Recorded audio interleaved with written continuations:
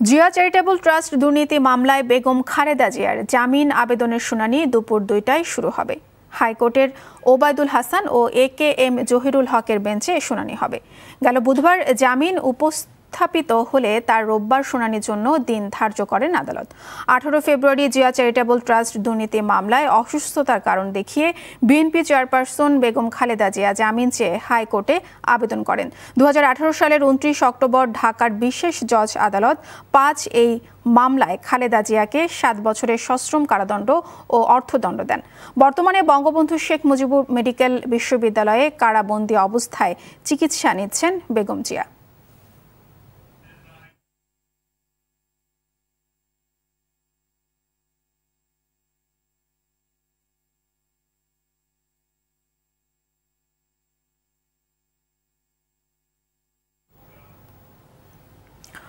দর্শক, supreme court প্রাঙ্গণ থেকে সরাসরি যোগ দিচ্ছেন সহকর্মী খান আলামিন।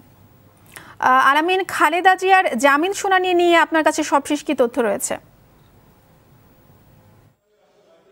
মৌসুমী, এখন থেকে ঠিক আধ ঘন্টার মধ্যেই শুরু হবে বেগম খালেদা জিয়ার যে জিয়া চ্যারিটেবল ট্রাস্ট দুর্নীতি মামলায় যে জামিনের আবেদন তার উপর শুনানি। তো সকালবেলায় মূলত এই জামিন আবেদনের উপর শুনানির কথা ছিল, কিন্তু রাষ্ট্রপক্ষের পক্ষ থেকে আদালতের কাছে বলা হয়েছিল যে এই মামলায় অ্যাটর্নি জেনারেল মাহবুবা আলম তিনি নিজে শুনানি করতে চান এবং ওই সময় তিনি অন্য একটি মামলার কাজে অন্য কোর্টে ব্যস্ত ছিলেন, যার কারণে তারা একটি সময় আবেদন করেন এবং সেই সময় আবেদনের প্রেক্ষিতে এই বেলা 2টার দিকে জামিন শুনানির জন্য সময় নির্ধারণ করা হয়েছে। তো এখন পৌনে 2টা বাজে, 2টা কিংবা 2:15 মধ্যে আমরা যতটুকু জানি যে হাইকোর্টের বিরতির পরে যে কার্যক্রম সেই কার্যক্রম শুরু হয়। তো 2টা অথবা 2:15 মধ্যে আমরা হয়তো এই জামিন শুনানি শুরু দেখতে পাবো।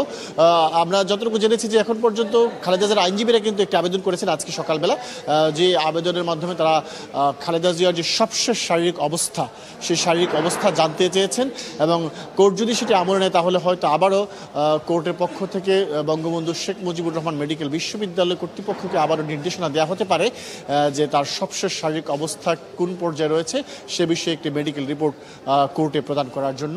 তো খালেদা জিয়ার আইনজীবীরা, যারা সিনিয়র আইনজীবী থেকে শুরু করে জুনিয়র আইনজীবী সবাই প্রস্তুত রয়েছেন এই জামিন আবেদনের শুনানি করার জন্য। কারণ আমরা যদি একটু বলে রাখি যে এই একই কোর্টে কিন্তু জিয়া চ্যারিটেবল ট্রাস্ট দুর্নীতি মামলায় প্রথমবার জামিন চাওয়া হয়েছিল খালেদা জিয়ার জন্য, কিন্তু এখানে জামিন মেলেনি।